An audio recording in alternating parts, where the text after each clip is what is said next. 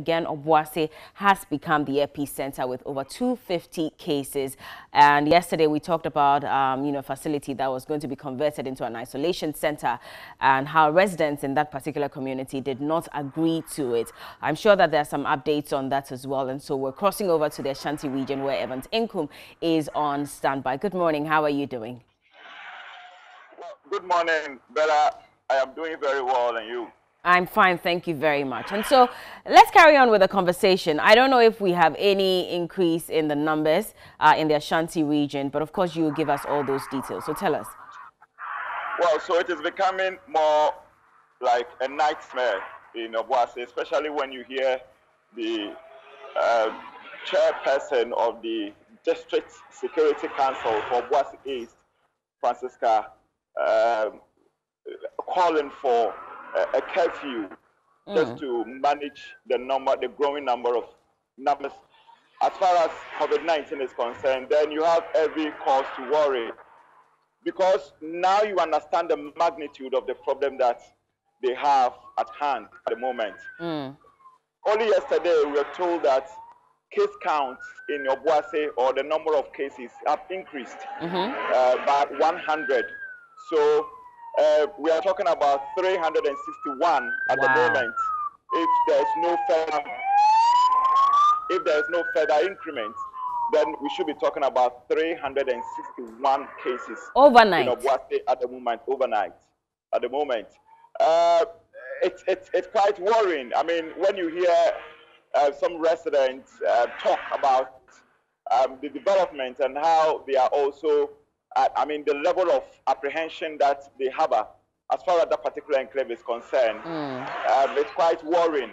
But what is the good news is that, yesterday we reported that there has been some fierce resistance against a proposed private facility which was going to be converted into an isolation center. Now, the DISEC and the COVID team in Obuasi have stood on their ground, and they are still using that particular facility. Yesterday, a good number of cases were transported to that particular facility, and it is under heavy security, Bella.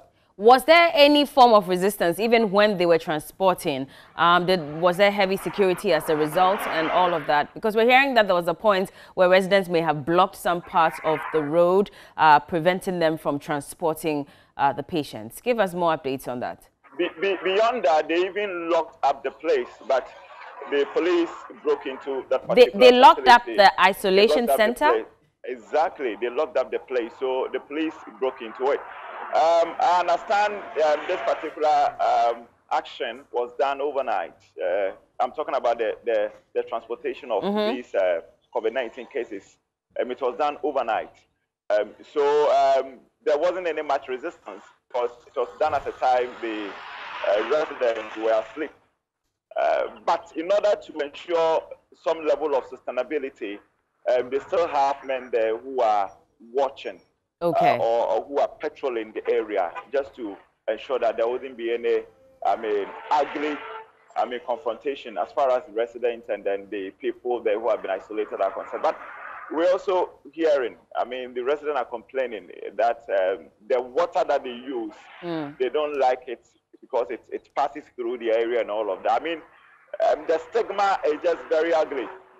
Wait, break it down for us. They don't want to use the water in the community anymore. One resident was saying that after they have taken their bath, the water flows through his house, and he doesn't want that because for him, that thing alone can make him susceptible to contracting the disease. So he's worried about that. But I think they need so much education. As far as the COVID-19 is concerned, for them to really understand, this whole thing has to be demystified to them, so they have a better understanding. Have there been any arrests, by the way, of people who locked up the isolation center and tried to block the police from doing their work? So far, as far as I know, when they were transporting them, there wasn't any resistance, so there wasn't any blockade in the first place. So that one was off the picture. But I also know that it has taken the police or DISEC some level of, one would say, strategic persuasion, just for these residents or aggrieved residents to understand them and then allow them to operate. But I think the day is still young.